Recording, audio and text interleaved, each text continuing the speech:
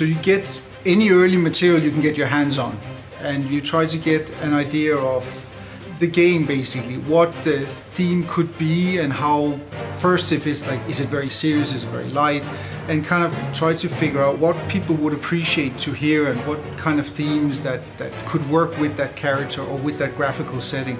So you work very much, I think most composers work with, it's probably the same for movies, you work with material, with graphics. Writing the music for Boom Beats, I think it was kind of decided to go for a more light military feel.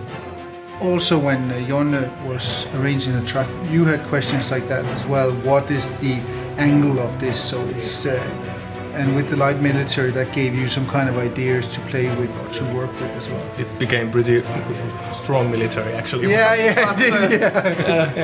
But there is very light moments, so I guess it's the contrast. I mean, if you want to be loud, in contrast, you have to be quiet, so that you have like something to relate it to. But we don't have that much dynamics actually on the mobile, so you try to always keep on that. But it's your instrumentation. I mean, when you're using this very like small marimbas and some steel drums or something very small, then it is quiet. And if you have this like boom, boom, boom, boom, boom, boom, then it's full.